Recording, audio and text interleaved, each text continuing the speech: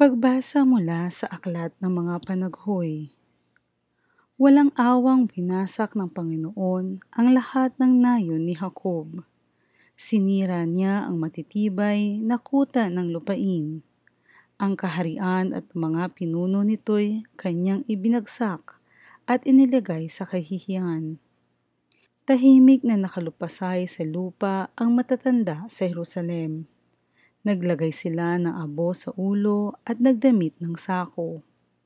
Ang mga dalaga sa Jerusalem ay nakaluhod na ang mukha'y halos sayad sa lupa.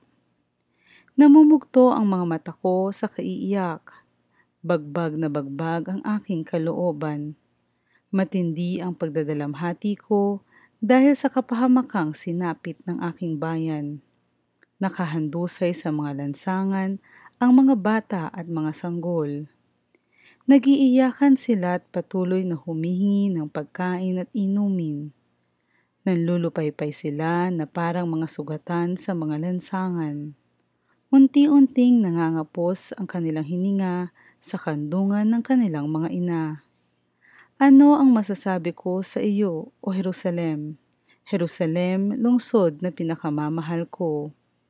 Saan kita maitutulad upang ika'y aking maaliw? Sapagkat sinlawak ng dagat ang iyong kasiraan. Sino ang maaaring magpanauli sa iyo? Ang sinasabi ng inyong mga propeta ay pawang kasinungalingan. Dinadaya nila kayo sa hindi nila paglalantad ng inyong kasamaan. Pinapaniwala nila kayo na hindi na ninyo kailangang magsisi sa inyong mga kasalanan. Dumaing ka ng malakas sa Panginoon, Jerusalem.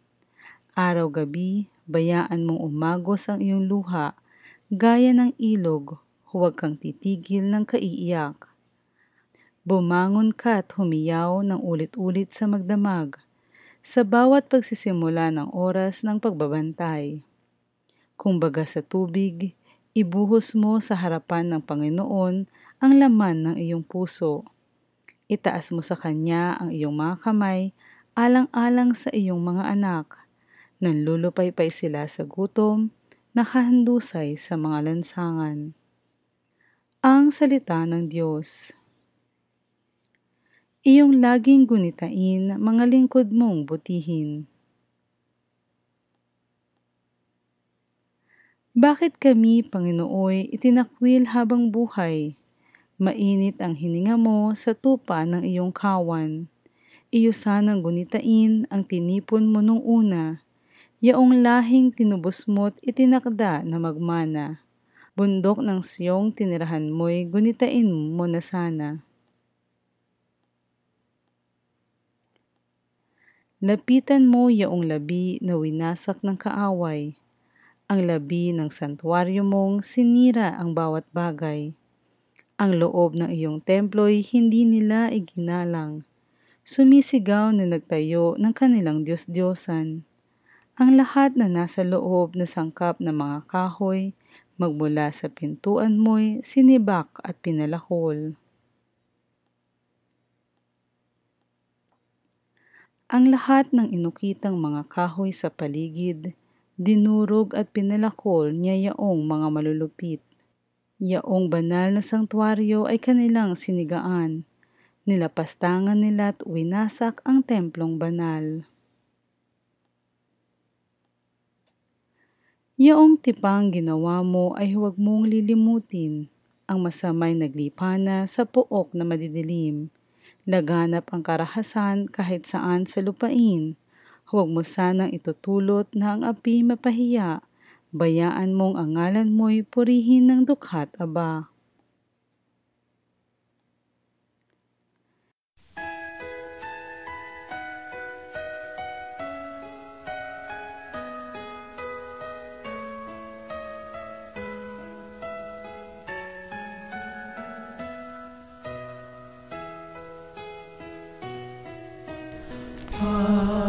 Alleluia, Alleluia,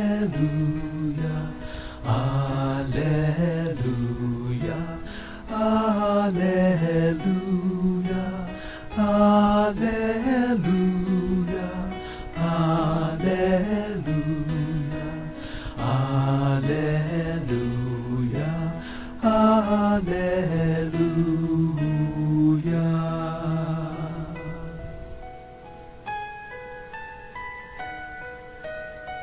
Inako ni Hesukristo ang sakit ng mga tao upang matubos niya tayo.